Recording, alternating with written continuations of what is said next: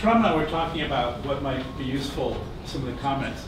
And basically, this chalk talk is sort of like old PR, new PR. Because when I first got involved with this industry in the consulting side, I joined a company called Regis McKenna Inc.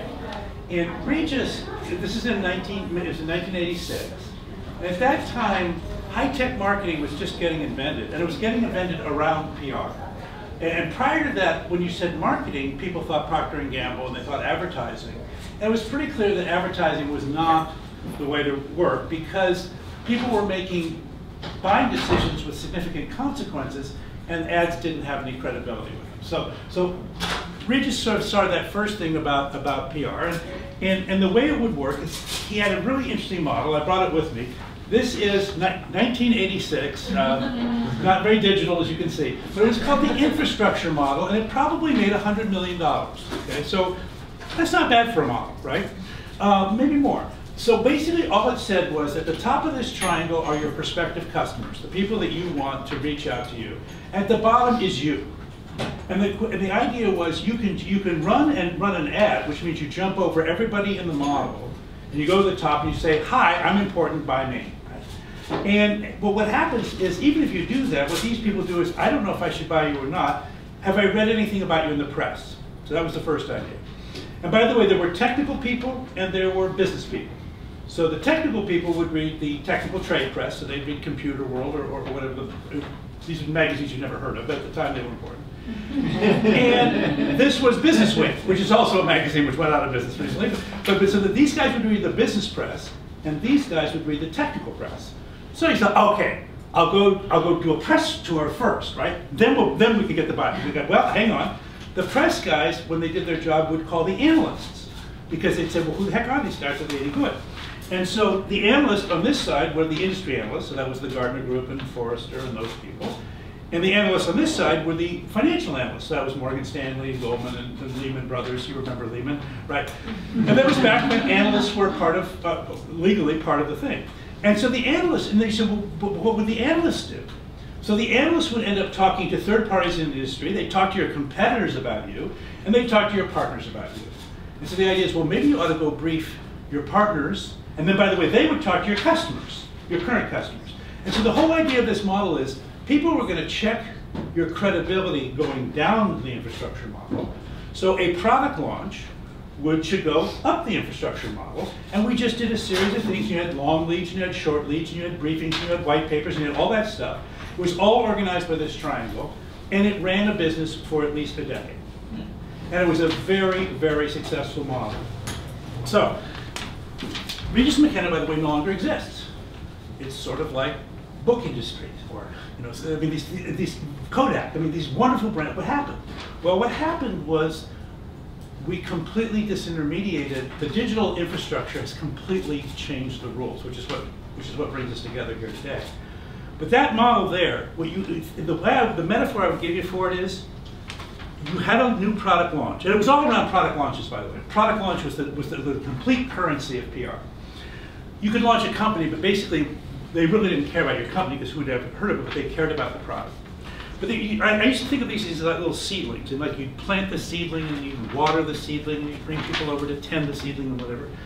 And it was sort of like the parable of the sowers in the Bible. Some of the seedlings fell on thorny ground and they didn't go anywhere, and some were on the path. But some fell on fertile ground and 30 times, 60 times, 100 times, whatever.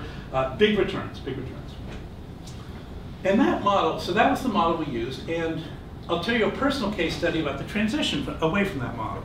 So I've written 6 books, as Shram mentioned. So Crossing the Chasm was self-launched, but I did it with a Regis-style thing. I got KPMG, Pete Marwick to give business breakfast, and I sort of started building it up through them, and we went out to the rest of the infrastructure over a while. But Inside the Tornado, which was the next book, I did a complete self-funded launch, and it worked like a charm. I had big coverage in all the business press. It was cool. I had a cool picture of me in Business Week, and Reese still has a copy of it next. Score. Really good, really good. And I wrote a 3rd book called The Guerrilla Game, and we launched that one more through the financial analyst, and that also scored. That was about buying stocks. The 4th book was called Living on the Fault Line, and it came out, we did the same program, nothing. Well, it was 2001. Frankly, business books went from being like cool to put over there. You know, and people want to get as far away from business books as they could. So you thought, okay, you know, it's a write-off. Just move on. Nothing to hear or see, people. Just keep moving. The next book was dealing with Darwin, and you know, we did the complete launch, and frankly, not much. There was some, but it was like, wow, that was kind of a non-event. So we came to the last one, it's Escape Velocity, and I thought, you know what, it's digital, Geoffrey, and I'm a late adopter, and I was not on Twitter, and it wasn't blogging, I wasn't doing any of that stuff, and I thought, okay. Geoffrey, suck it up. Okay, so I get the Twitter account, I'm going to do the whole digital thing, but I'm thinking I can't do the whole digital thing and do the traditional launch. But my publisher said, don't worry, we'll handle the traditional launch. This is what we know how to do, not to worry. Yeah, right. So basically, they did the traditional launch. Nothing. Not one interview, nothing. So you went back and you said, well, what did you do? Well, I called all the editors. So calling was the idea, that was what would check the box. As soon as you asked for an interview, you had fulfilled your, so this is, what happened was this model is now completely bankrupt at this point. So you say, okay, well, if that's bankrupt, what's going on? Well, as we know, PR has actually never been stronger. That's not how you activate PR. That's not how it happens. So what's happening, and I now think of PR as like, if I thought of before it was like the seedling, now I think of it as like a dandelion puff. You go, and it's like there are dandelion seeds going everywhere. Where the hell are they? I don't know. But somewhere, I bet something's becoming a dandelion. I just don't know where it is. So you think, how do you? And that's kind of what AirPR. That's kind of what got us excited about AirPR and more data.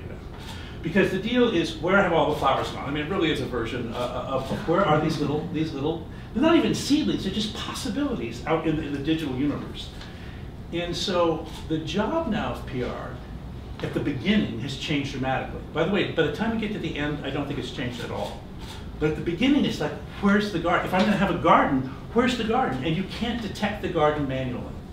You have to detect the garden using big data and analytics. You can't find the garden. You can't measure how well your garden's doing. You have no sense of the world. Because it used to be, the old PR was a completely anecdotal business. When you did an external audit, which is how you measured the success of PR, you essentially called 20 people. And you kind of called a different 20 people each time, but they were in the sort of people in the know, and it worked.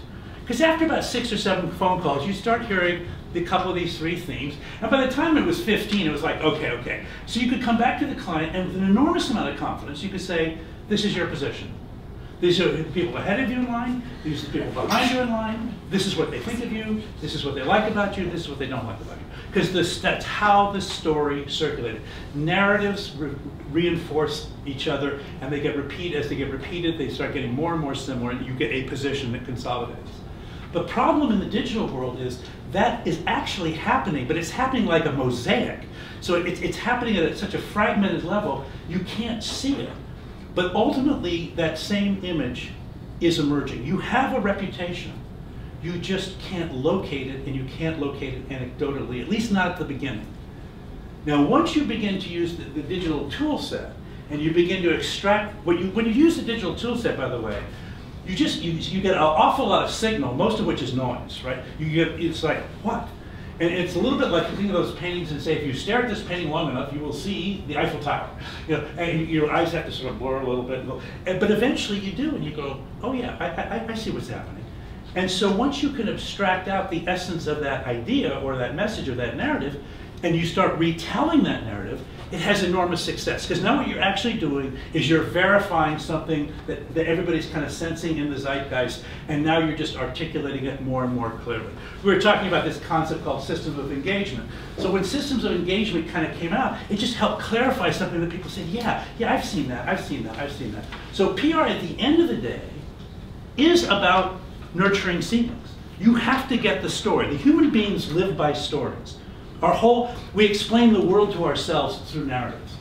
So the narrative, the need for narrative has never changed, and being creative with narrative and being critical of narrative. So you don't publish absurd narratives or self-serving narratives. You publish narratives that actually resonate. That skill is still at the core of PR, and that has not changed. But the anecdote, the notion that you could instrument this experience anecdotally, it's not that there aren't anecdotes and it's not that they don't help, but in a digital world it's not enough. It's just not enough. You have to have this extra reach. And so what's exciting about what's going on with AirPR is, and you'll hear a bunch of stuff, I think Shram and Rebecca and folks will talk about it, is how do you, without abandoning the core business, which is essentially storytellers, basically, do any of you guys read Ender's Game or any of the Orson Scott card? Okay, good. So Ender's is called, at one point called Speaker for the Dead, which sometimes you find yourself actually, it's not dead, it's mostly dead. This product is partly alive. Okay, but engineers in particular often need speakers for their products because they can make them, but they can't tell their story. So that part doesn't change, but this other part does. And so I just want to maybe just, and I'd love to kind of kick around these ideas, but let me just kind of close with a couple of last thoughts. But that's the key thought. The key thought then is the front end of this thing, the top of the funnel, the place where the signal is most dispersed. We need digital tools to help us hear the first set of impressions. Ultimately, we still have to distill those impressions. I still think that's a wetware thing. I would not want to invest in an artificial intelligence engine that is supposed to abstract narratives from the world and tell the story for you. Okay? I think it's actually possible. I just think they'll be kind of crappy stories. Okay? And they certainly will not be very nuanced stories. So, but this notion of bringing it in. So this PR ROI idea, just one last thought about it. When you hear ROI, the first person you think of is the CFO. And the CFO is going to be thinking about return on investment. And at some level, you've got to play that game because the CFO has all the dollars, just in case you hadn't caught up on that. So you do have to throw that dog a bone. But at the end of the day, that's not what it's about. It's about the CMO. And the CMO Shram and I were talking about this, they may get compensated on things like what they call contrib and whatever, and they'll talk about that. But at the end of the day, what the CMO wants to know is, what the hell is really going on? And that's what PR ROI tool is really about, is what the hell is really going on? And how can I detect patterns in this system? Because I think there's enormous confidence in the marketing community that if I can see the pattern, I can manipulate the pattern. I can move the pattern. I can either change my company, change my offer, change my story. You know, I can do something. But if I can't see the pattern, I'm just sort of speaking out into the Grand Canyon, hoping an echo comes back at some point. That's that whole thing about open loop marketing. And all my life, marketing has largely been an open loop process. You spent money and you kind of hoped. And sometimes it worked and sometimes it didn't, and you of course claimed credit when it did, and you explained away why it didn't. But the truth was you just didn't know. It was whatever. So I think it's important that we not do that. I think what's really cool about the digital world is with big data and analytics, there is a level of accountability. Now, I don't want to overstate it, and I hope when you guys come out with this, you don't overstate it, because if you overstate the quantitative, you can get to a point where people just start gaming the system, and then it's another form of lying, right? And I want to keep the forms of lying that I'm used to. But I think you have to have qualitative and quantitative. And I think the point I would just make is, you know, most of my career was like 95% qualitative, 5% quantitative. And I think what the Google guys have sort of changed the rules. And they've just said, look, that's just not acceptable. It's just not acceptable. If we can have a self-driving car, you can do better than 95.5. So I think it's got to get back to 50, 50, 60, 40. I don't think it should be 20, 80 in either direction, because I just feel like the storytelling is still the core of the discipline. And frankly, you know, it's really interesting. We keep on talking about STEM in our society right now. Like everybody's got to have a STEM education, because if you don't have STEM, you can't make the internet, which is true. But if you don't have the liberal arts, you can't use the internet. Yeah, it's true. The whole point of the internet is to tell stories, right? And so if you guys are storytellers. So those are some thoughts. I'd love to get your reactions, or as you're thinking about stuff, how this relates to your world. But the fundamental message is we have to have a quant front end to a qual back end. And we've got to find a way as professionals and as an industry to navigate that back and forth. Thoughts? Pushback? Or, yeah, I got a plus here, that was good. Coveted. But as you're thinking about what you're doing, where are you? Where's your world? So one of my narratives around is market imbalance, quantitative and qualitative, both with our measurements of this, with the stock market. Yes. Even we're getting killed on our short-term outlooks. You know, what have you. But the pushback there is actually what I believe is accountability, which has always been the pushback from the PR people that I've worked with. Yes. Which is we don't know what's going to happen, so I don't want to be responsible for that outcome. Now being held responsible, well, the balance of power has shifted. Right. So customers now have that, they have infinite choice, including marketplaces where they can get independent. Right. So how do we actually encourage people to understand that the accountability component is here to stay and to accept the responsibility for their work? So I think, so there is a certain class of person who just doesn't want to be accountable, and frankly this system is designed to actually push those people aside. Because if you're not willing to be accountable, I'm sorry, you shouldn't get the money. But I think the more concerning issue is, I have one system of accountability. It's easy for me to be accountable to the short-term objectives, but it's hard to measure the long-term objectives. So I have what appears to be genuine accountability here, and faux accountability here. When the truth is, I have to be accountable to both of these things. I just don't have a very good accountability metric mechanism over here. In the absence of a good mechanism, money will all drift to this side. So this is why we were having this conversation where the money goes to the advertising side, because I have digital data, I can prove the validity of it. I try to bring it over here for some more long-term positioning. We know goddamn well long-term positioning matters a ton, but I can't measure it. And the guy says, well, I want more money. And you go, well, why? And so I think that's the piece that we got to step up for. Yeah. So you fund, grow, invest in interesting companies. So there's portfolio company X. When you tell them to flip the switch to go do what you're describing? Well, I think it depends a lot on the industry. So for example, for a while we were doing life sciences and clean tech, and those are different problems. But inside the IT world, then I think the thing is if it's more of a consumer play, you're going to play one version of this game. If it's more of a B2B play, I think a lot of more David investments are B2B investments. So basically the B2B investment wants to end up looking like this.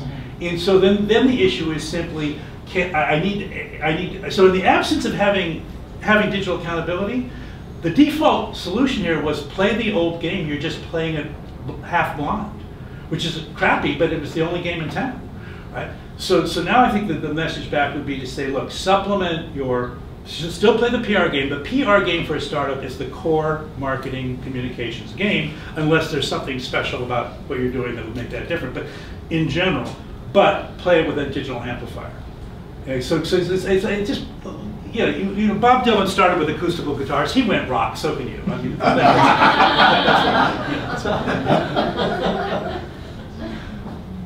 other thoughts?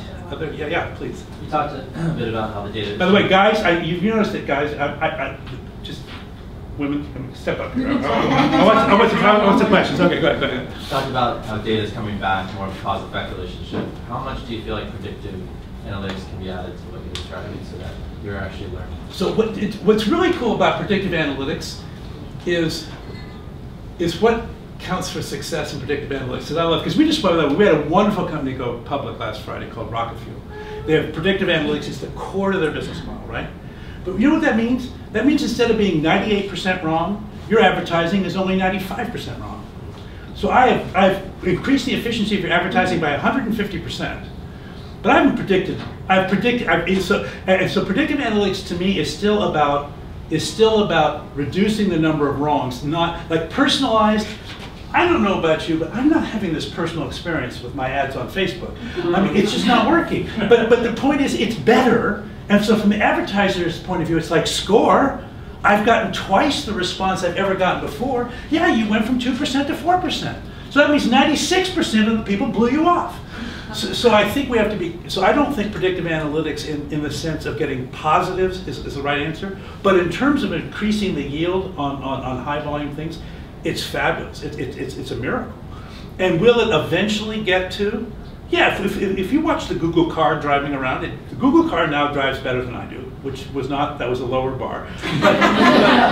But eventually it'll drive better than Brian does. And the point is, so will it get there? Yes. Do I believe ultimately a machine can outperform the human brain? Not a machine, but it's not a machine. You're competing against all machines. It's called a cloud for a reason, right? So basically, is there a time when predictive analytics can take the human mind? Probably. Maybe conceivably in my lifetime, given that we're living an awful long time, but not this decade, I don't think, and certainly not in this area right here.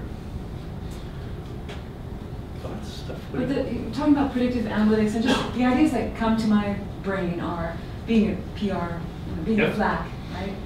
It's the targeting, and it's also this other discussion is the advertising versus PR, because it's not the same. No. The credibility is not the same.